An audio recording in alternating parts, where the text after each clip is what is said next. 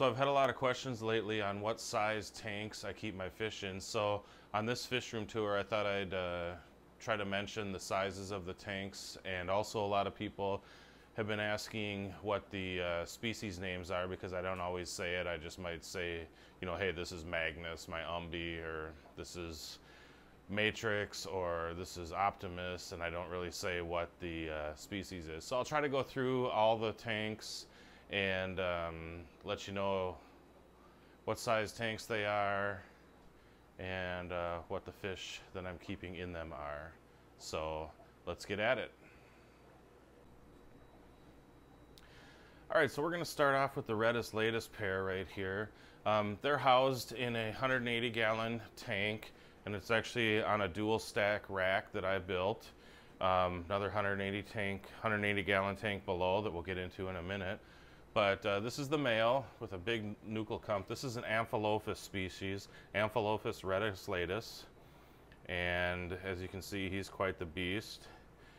She's quite a bit smaller. She gets picked on a lot by him, but she does okay and holds her own. This pair, for whatever reason, only spawns a couple of times a year, and then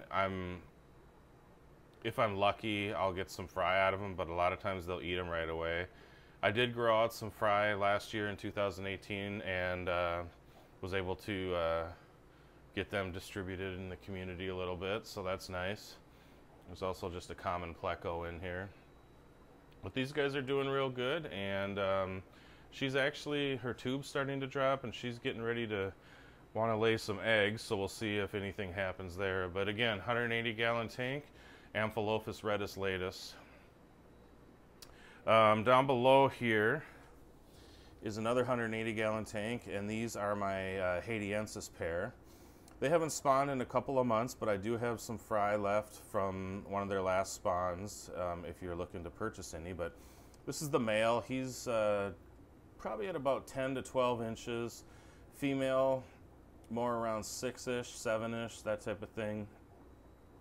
I really enjoy this pair, and really happy to have them in my fish room.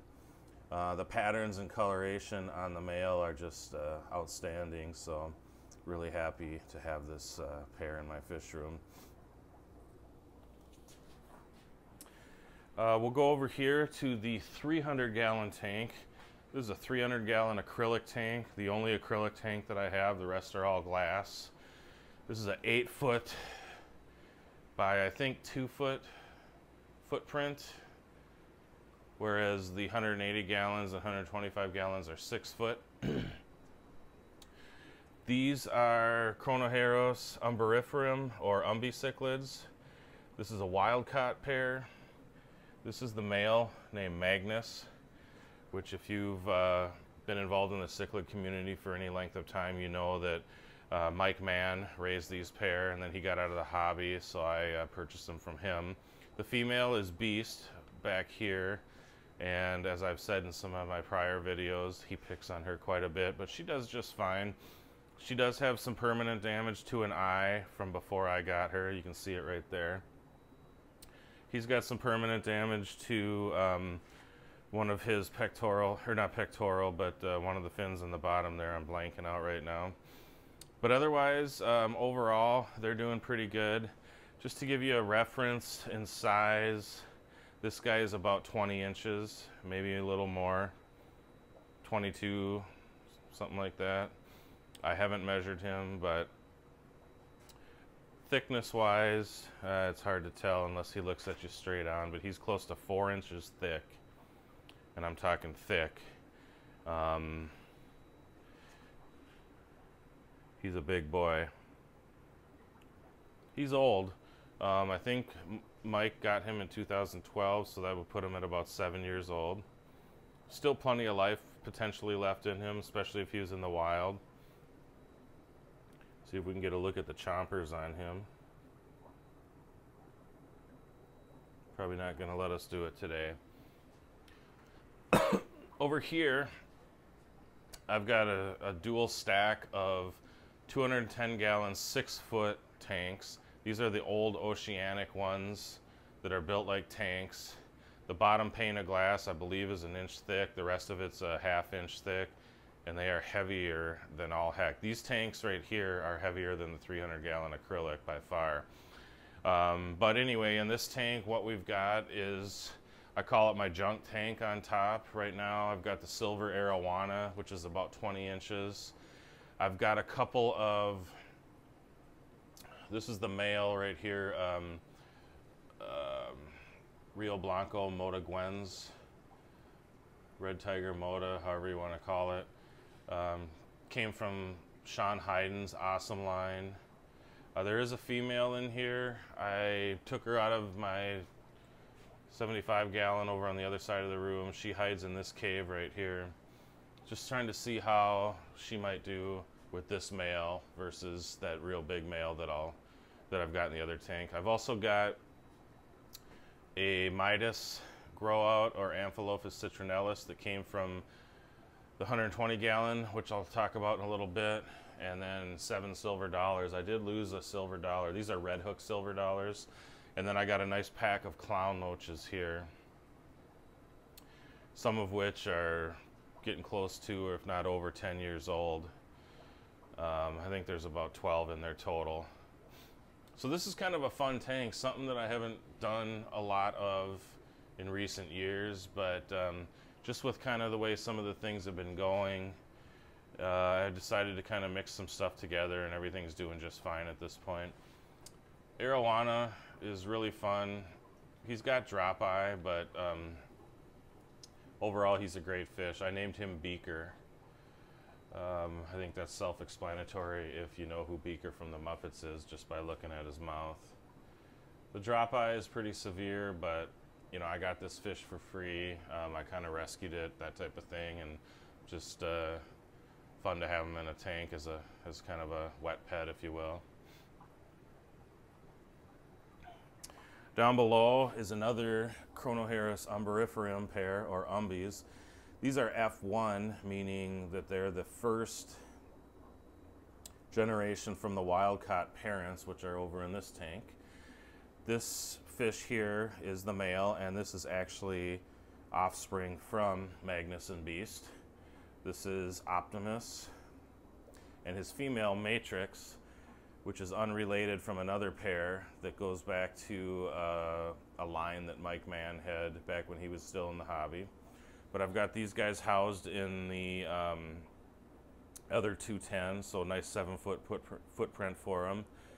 He's probably 15 inches, 17, somewhere in that.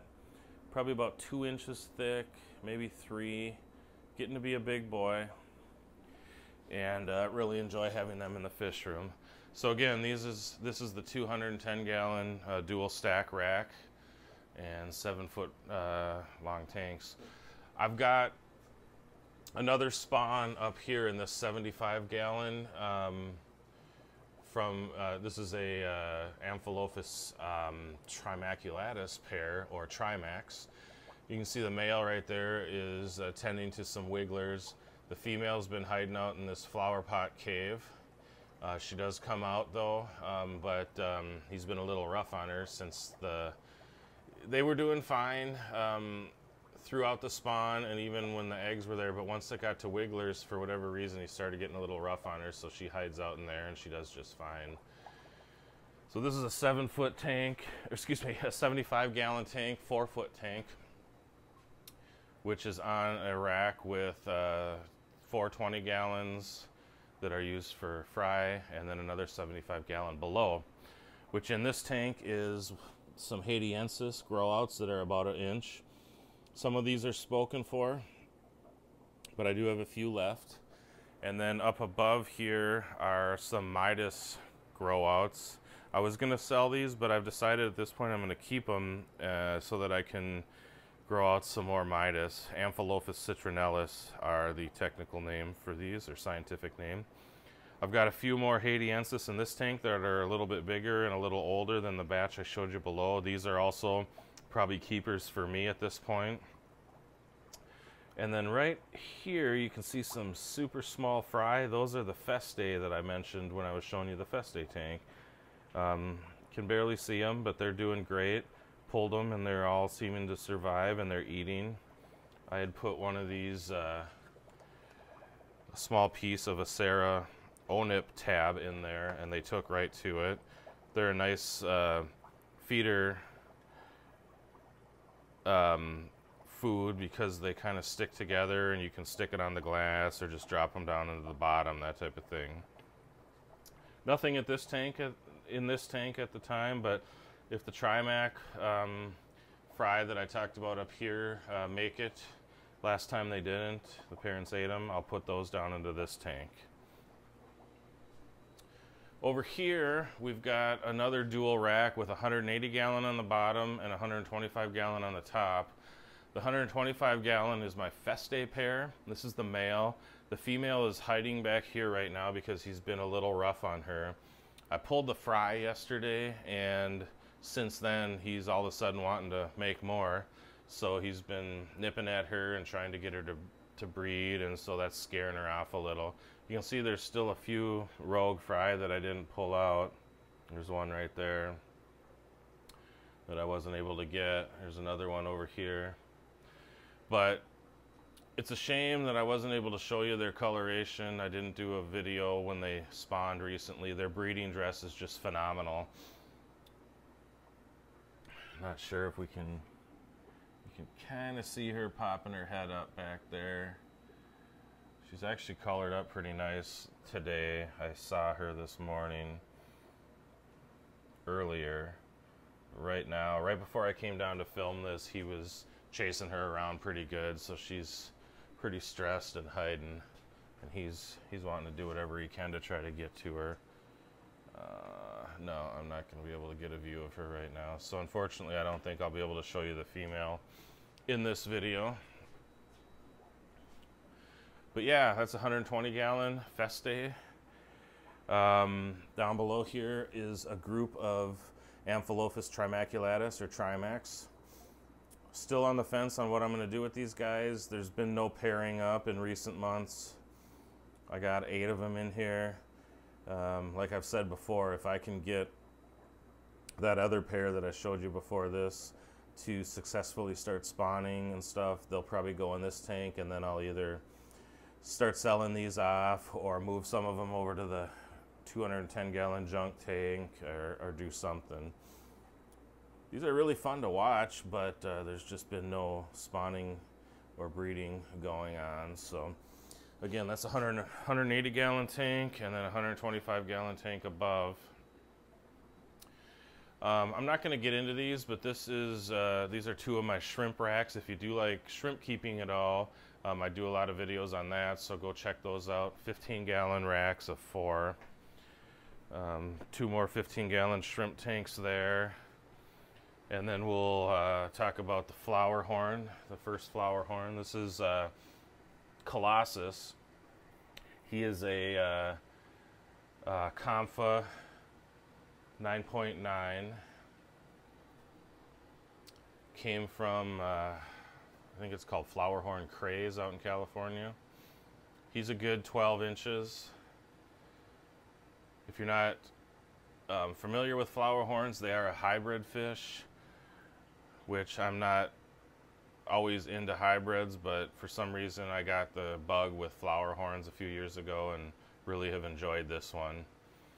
He's housed in a 90 gallon tank, which is another rack over here, and there's a 120 gallon fat boy below. These are both 4-foot tanks. He's doing real good, has a really nice nuchal hump, really nice coloration and patterns on him. Just a fun wet pet. Has a lot of personality, and just always has been a real good. Sorry about that glare. There's a rack system behind me, and the lights are kind of causing problems. Down below here, we've got one of my 2 Midas pairs, or Amphilophus citronellus, not to be confused with the red devil, which is Amphilophus labiatus.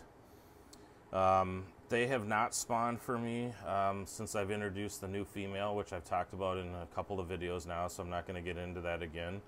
But they're just a really fun pair to have, and this guy's just got great coloration and that type of thing. I'm not sure on his age. I've had him for a few years now. I got him full grown from another local hobbyist, but he's a good 12 inches, pretty much full grown. And she's, 9 inches, somewhere in there. Doesn't have as good a coloration as this guy, but she's still a nice specimen as well. And then my final rack in the basement is this 4-foot rack, 3 high with a 75-gallon on top, 4 15-gallon shrimp tanks, and then another 75-gallon on the bottom.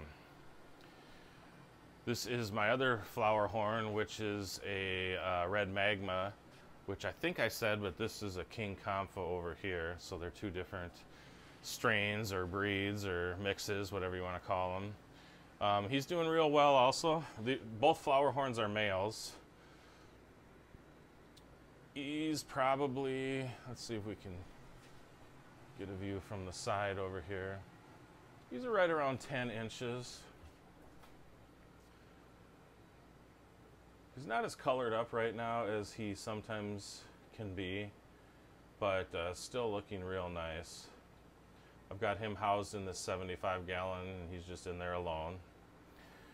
And then down below, the final fish in the basement is about a 12-inch, another Rio Blanco Moda, Parachromas, Moda Gwens, Red Tiger Moda Gwens as some people call them.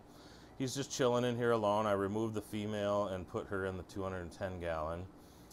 Sorry about the water spots. I gotta get at those with some vinegar, but we're just gonna kind of wait and see how the female does over there. Maybe try to figure out what I want to do with him as far as either move him on or maybe try to get another female. I'm not quite sure at this point, but let's take you upstairs and show you the final few tanks. All right, so this is my other Amphilophus citronellus or Midas cichlid tank. This is a 125-gallon, more of a display tank. It's up in my office. Got a little shrimp tank below. But this pair has spawned a few times for me now. Never had any successful fry. The first spawn, you saw some videos that I posted where they had a major cloud of fry. The second spawn, which just happened recently, they ate the wigglers before they were even free swimming. So they're still trying to figure things out, obviously, but they're kind of in spawning mode again. Her tube's starting to drop. They're lip locking. They both have little small wounds around their mouths. So it's gonna happen. This guy's about 12 inches, and this Midas and the Midas in the basement fish room are brothers, actually. So I believe they're F3. They came from a line that Scott Hoover had for a long period of time. Final tank, which I'm starting to show a little bit more now. Not really related to the big cichlids that I keep, but this is a 90-gallon planted tank. It's got a nice Monte Carlo carpet that really has started filling out in the recent weeks. It's got some Ireo Vietnam growing in the rocks, and then some Physidens fontanus at some of the points of the rocks. It's got some cardinal tetras and a bunch of cherry shrimp in it. The reason I hadn't been showing this tank, as some of you may have heard in videos or talking to me, had a major blackbeard algae outbreak. And it just took forever to get it remedied, and every time I would get it remedied, it would come back due to my laziness or not actually correcting the problem. Well, I've seemed to have corrected the problem at this point. I'm still taking precautionary measures as well, but at any rate, the tank's looking well, and I'm real happy with it once again. Well, thanks for watching. If you like what you saw, I'll put a card up at the top that'll link you to all my fish room tour videos. They're all placed in a playlist, so it's really easy for you to check them out. If you're into shrimp or reef tanks, I also keep those, and I've got playlists on those on my channel as well. So check out some of my other videos and let me know what you think. Again, leave a comment below on what your favorite fish in this tour was. If you've got any questions or anything like that, I'd be happy to answer them. And until next time, thanks for watching.